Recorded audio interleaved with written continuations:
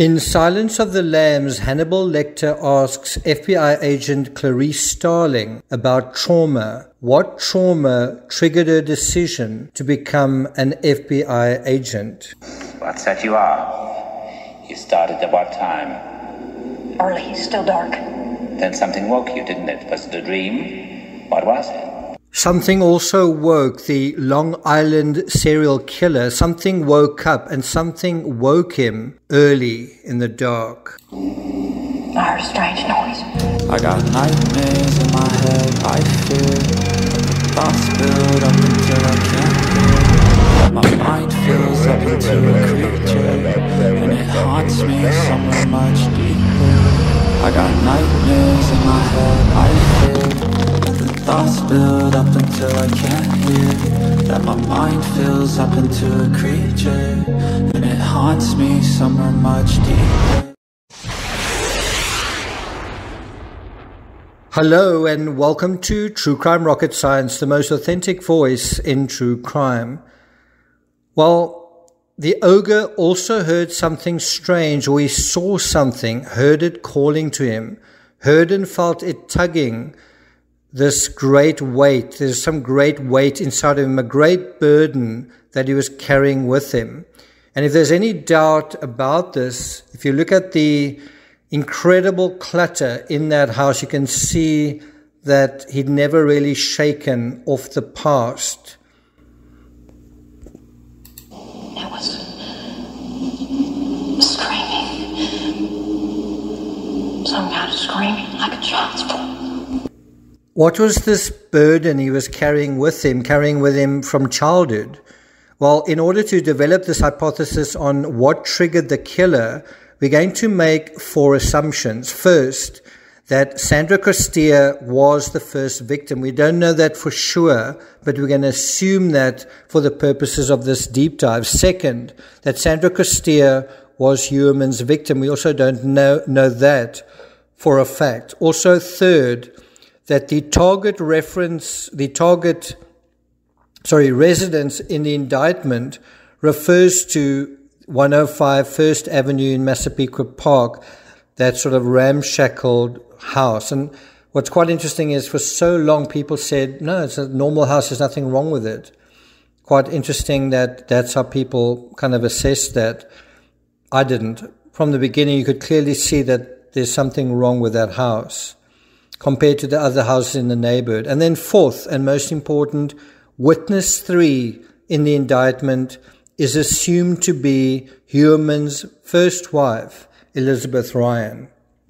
Now, before we get to the rest of this analysis, this is deep dive number 2. If you haven't already subscribed to the channel, please do. If you're enjoying this analysis, please like, share, leave a shitty comment, and let's get started. So let's jump right into the indictment. Huerman's unfettered access to target residence during the disappearance and murder of Ms. Sandra Costea. And obviously what we're assuming as target residence refers to his mother's house, refers to that house that we've gotten to know so well. And I could be wrong. Maybe it's not.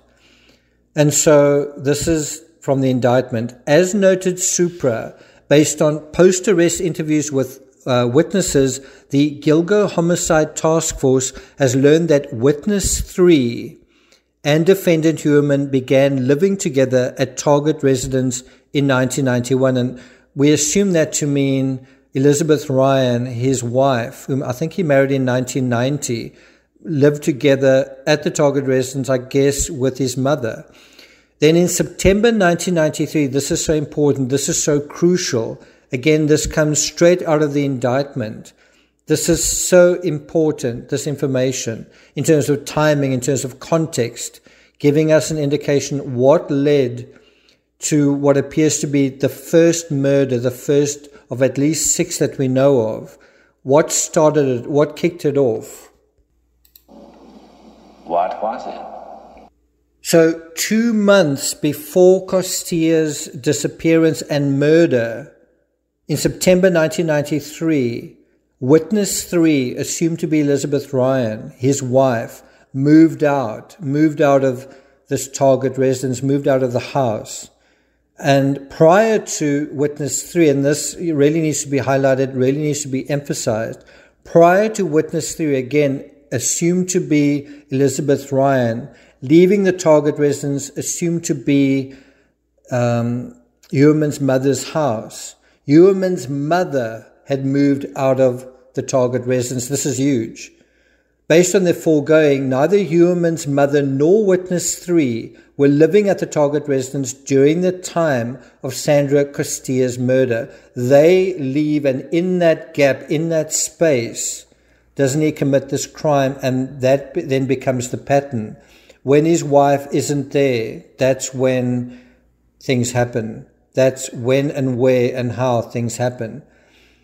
Back to the indictment. Accordingly, the murders of all 4 charged victims, and now the murders of Miss Taylor and Miss Costilla, occurred at times when defendant Ewerman would have had unfettered time to execute his plans for each victim without any fear that his family or others residing at target residence would uncover or learn of his involvement in his crimes. Now, we can infer from this, where it's really kind of acknowledging and grouping all 6 victims, that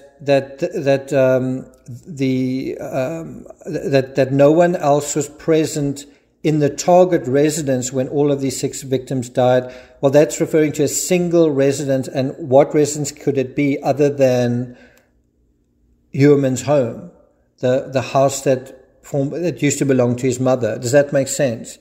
And so this is the trigger event. The trigger event was thus the double blow, firstly of his mother moving out of the home.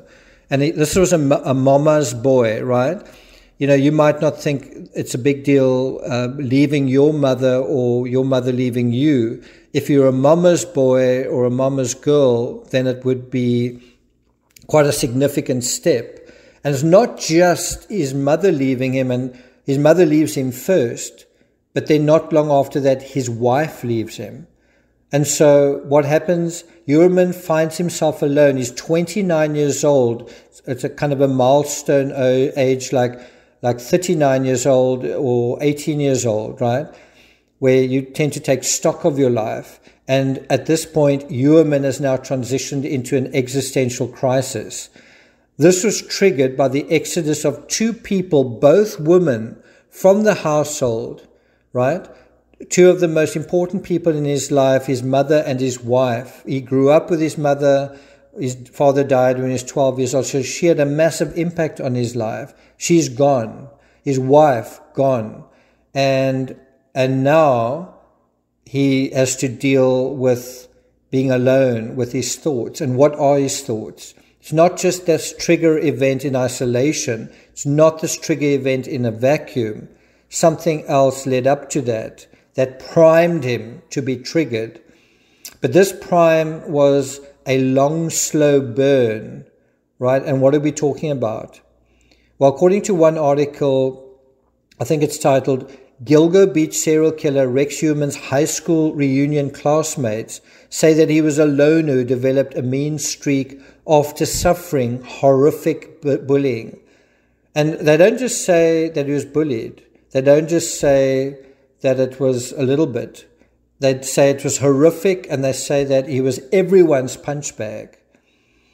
This is from the article. The class of 1983, and bear in mind when the murders started, was on the 10-year reunion. He'd been out of school for 10 years, and now he's 29 years old, and he's reflecting on where he is 10 years later. And guess what? He's finding those voices, those sentiments are right there, still with him 10 years later.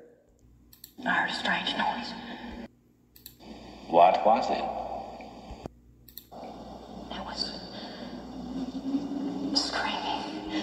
And Ewerman's hearing the same strange noise, screams from his childhood, from his youth. And what exactly are we talking about? Well, John Parisi told the New York Times, quote, he got picked on a lot. He would take it and walk away. I've seen him pushed to his limit. That's not just ordinary bullying.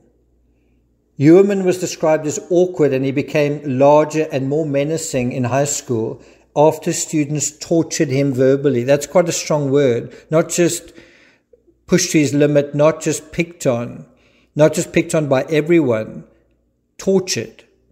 Parisi added, I was really scared of him. He was the type of guy, if he snapped, he could really hurt you. And so they could tell they were antagonizing him. He was antagonized. He was someone who could be riled up, someone who could get aggressive, someone who was getting angry. And they liked to get a rise out of him. The article goes on to note, he was disillusioned and he was misguided. You had to be very careful. So they knew they were almost creating a ticking time bomb.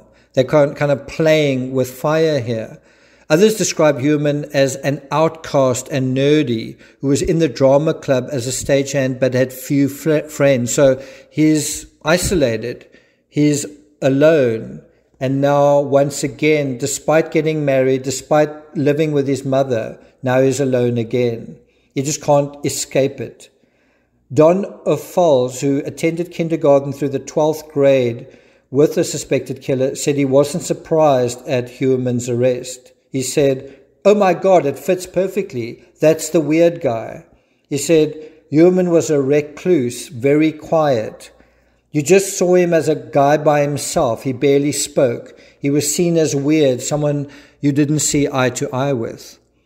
And so when 1993 rolls around, 10 years later, it's the 10-year anniversary of Human's high school reunion. Does he go to it? If he does, is he triggered by it? But now the only people left in his tiny universe have betrayed him as well by leaving. And so in September, 2 months before the first murder, all of this comes back to roost. In his loneliness, in his isolation, he feels the hours. He feels the past, the haunted, horrible past coming back to roost. He feels that torture again in his body. And all of this kind of echoes through him. Outcast, recluse, few friends, a guy by himself. Well, now he's that guy again. It's hard to say who likely had a more significant impact on Human's psyche, his mother Dolores or his first wife Elizabeth, but I'm going to go with his mother. What do we know about her? According to Musto, everyone at school knew Human had a difficult home life and frequently clashed with his father, particularly after he was allegedly busted for shoplifting. Why is he getting in trouble? He's fighting with his dad. It was common knowledge. That's according to Musto. Human was 12 when his father died in 1975, according to the Times. And so the death of Human's father, before Human was even a teenager, he didn't have his father to kind of guide him through this whole thing of courtship and the opposite sex. And so what happens? His custody transfers to Dolores, the monster's mother. And what do we know about this? Well, he and his siblings, including his brother Craig later served time in prison for fatally running down a police captain while drunk and high. Well, they were both raised by their mother Dolores, who's now 93. She was said to be a very controlling woman, and further that Human as a kid ended up being a mama's boy. She was in control. She took away, in a sense, his agency. And so when Mama disappeared from the scene, Human found himself, as I say, in an existential crisis. He was that high school kid again, and those raw high school traumas suddenly came home to that empty house to roost. Criminologist Scott Bond, who accurately profiled the accused Gilgo Beach killer back in 2011, so about 13 years before he was actually apprehended, said that Human was a psychopath and had heard that his mom, so this criminologist heard that Human's mother was, are you sure you want to hear this? Not just controlling, but domineering. And so what does Human do with his victims? He dominates them. And this, as the criminologist says, this control from his mother, this domineering raising of his son from his mother, probably shaped his twisted persona in some way. Now, I don't think the word psychopath is generally helpful. It's not helpful here. Human wasn't triggered because he was an unfeeling, heartless monster. Let me say that again. Human wasn't triggered to murder and do what he did because he lacked feeling, because he didn't have a heart. It's precisely the opposite.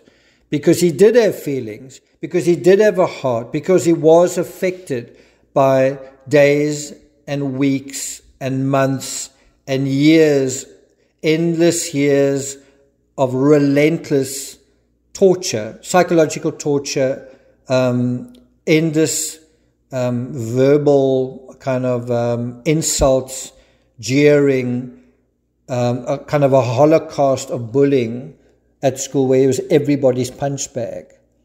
And that, it's not like that didn't affect him. It did affect him because he was a person like anybody else. He's got feelings.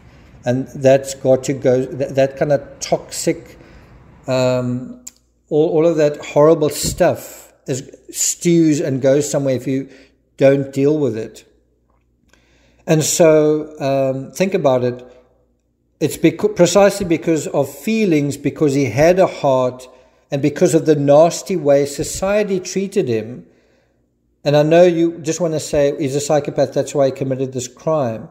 There's also a stake that society has in this crime against society, right? Because of, just in part, the way the nasty way society treated him, that he developed these violent vexations. He was bullied at school. He was dominated at home without a father.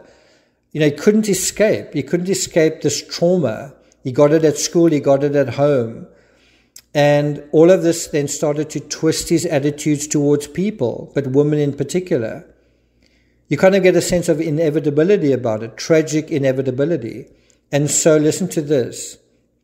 This is from the criminologist Scott Bond, who said, Human had a kind of unusual, incestuous relationship in an emotional sense with his mother, which could be a contributing factor to his pathology. Now think about it. He's trying to escape the horror show of school, and his mother's an already controlling kind of person. His father's out the picture. And so what is happening? He's going to become a lot closer to his mother. But by becoming a mama's boy, he's going to lose agency. He's not going to really know how to, he needs to individuate. He needs to move away from his mother and reach out into the world. Instead, he's kind of becoming infantilized, and he's kind of not growing up. He's not maturing. And so the mommy issues and the emotional investment were very definitely sowing poisonous seeds that germinated into a psychopathology. And so this criminologist goes on to say, who knows what was ticking beneath the surface? He may have been projecting the loving, doting son, when in fact there may have been some deep-seated resentment towards mom. Absolutely. Absolutely, he had resentments towards mom, but also to women in general. Just 2 months after being ditched in September 1993, he apparently got his revenge. And I guess for him it was sweet because he wanted it again. He selected a victim, and one can see starting off, he wasn't even able to get the sort of prostitute he wanted. Costilla was older and perhaps darker than he wanted, and what he wanted to do to her was what he'd wanted to do to all women for the longest time. And I'm going to be dealing with this whole thing of exteriors in our analysis of self-esteem. So don't miss that. But what does he want to do? He wants to penetrate beneath those impenetrable, inaccessible, unapproachable sexual exteriors that have kind of been belittling him and kind of just been something that he's not been able to kind of access. And so how does he do that? He does it clumsily and messily. And so this brings us to the 1993 discovery of the human remains of Sandra Christia. And basically, her body is kind of like a painting, and the painting gives you a sense, and I know it's kind of a grotesque way of thinking about it, but the painting is giving you an impression of the artist, and even that psychology is expressed elsewhere in the affidavit. That in itself is also troublingly fascinating, and we're going to deal with that in the next analysis. But let's deal with the canvas, and I know it's a horribly dehumanizing way of saying it, but let's deal with the human remains. What did they discover with this first set of human remains? Well, on or about November 20th, 1993, remember, Human's mother and wife left him in September of 1993. 2 months later, I guess he acted on these impulses that had been brewing in him for so long, right, and are now activated. And guess what? They found her body while hunting in a wooded area of Southampton. Well, what was Human? A hunter. That's probably how he knew about this area himself. It was in the vicinity of 50 Old Fish Cove Road in North Sea, Suffolk County, New York. That's where they discovered the remains of Sandra Christia, born in 1965. The victim, who had been 28 years old at the time, 1 year younger than Human, was lying on her back with her arms outstretched over her head with her uncovered legs spread apart. So you can see this is very much a sexual attack. The victim's shirt had been pulled up over her torso and head, exposing the victim's breasts. The victim had numerous sharp force injuries to her face, torso, breast, left thigh, and vaginal area.